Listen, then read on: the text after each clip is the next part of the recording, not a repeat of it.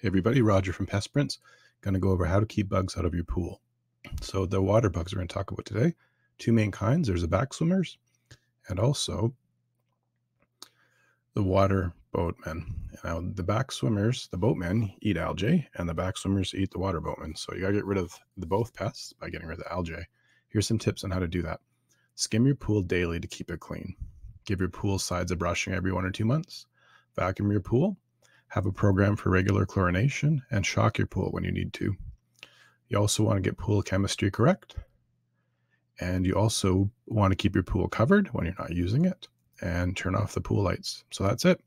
Please visit www.pestprints.com for very different control guides, PDFs that you can download. Please like and subscribe, and we'll see you on the next video. Thanks for watching.